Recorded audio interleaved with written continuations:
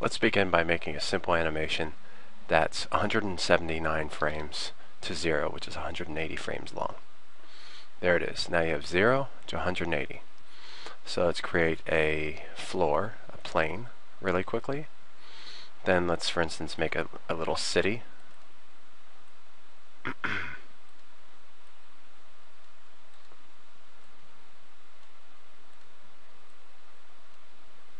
Once we create the little city, it'll make a pathway for the camera so we can fly through it. Which is the question. How to make 180 frames go linear, then slower, then completely stop with a curve, for instance, instead of just a one-point animation. Go into cameras, go in the top view here, and create a camera, a target camera, 35 millimeters. And I'll start back here in space, if you would. And I could either have it free flow and move the camera by hand, or I could do something really fun and create a dummy right here, and underneath of the camera, maybe right here, I could create a dummy right underneath of it, and then I select the camera and its target with a shift control key, and then I link them to the dummy. Now I can move the dummy around. So if I want to animate, let's go right here, right click and press C for camera. If I want to raise that camera up to have a different point of view, I can see where I'm going, and I can always rotate where I am, almost like a video game would. So let's go back here and auto key from frame 0. Okay, again, the camera position can be controlled by the dummy itself, as you can see. So that gives you position, rotation, etc. Now what you want to do is go down and move to, say, frame 160 or 180, whatever your end position is, whatever you want. Now simply move your camera dummy where you would like to go, and now you have 161, actually, because 160 is the zeros add on to it, 160 frames of your animation. Now if you go into animation, go to the right, and you'll see graph editors, track view curve editor. Now if you open this up, you'll notice that you have dummy 1, X position, Y position, and Z position, and then you have rotation if you were going to do rotation.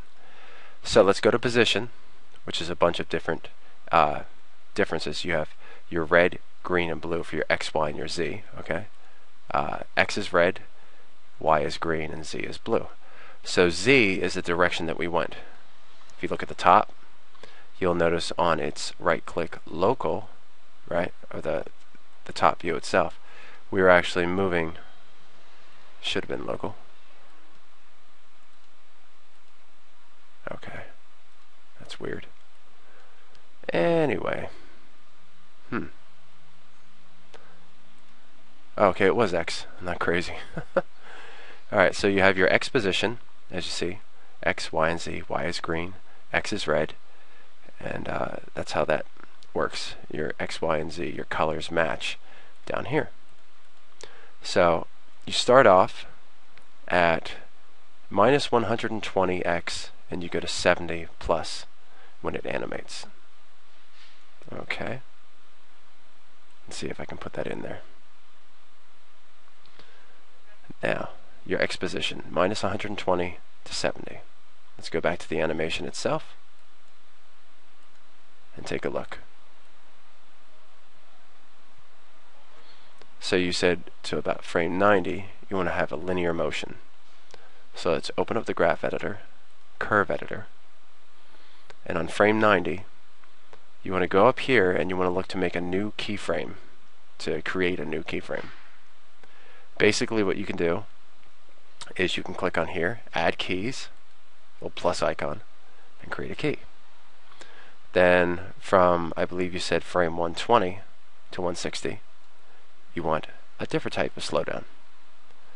Now you can actually move those keys by searching for them.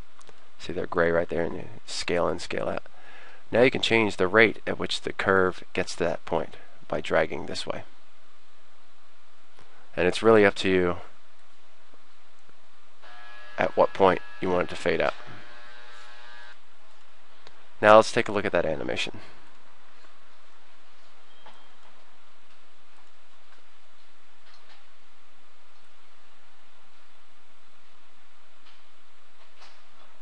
See how it slows down at 120?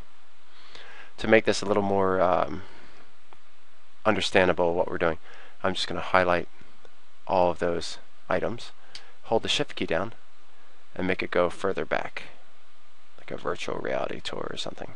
Okay? So now you'll see it go there, here, and slow down here. So again, goes in, slows down a lot. See how it slows down a lot there?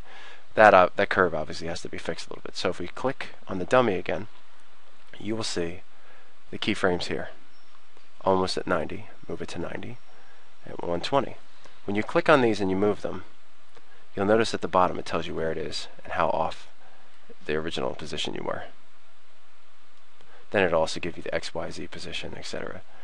And that's pretty much about it on how to do that. Now you had a question about how to make it linear. You can also right click on these keys and go to right click dummy 01 position and change the in and out by holding down your left mouse button and make it linear in, linear out instead of a curve. Now let's look again at the graph editor, track view curve editor, and see what that did. See that comes in and it keeps going. So right here, right click, make it linear, and make it out linear. See what it does? And here we have it linear, but out, not linear, but we can make it a curve. That's a little bit of a curve there, so you can click on that and you're able to modify it. Same thing here. This is a bezier. See how the bezier icons come up? So you can go out with a bezier if you want. See?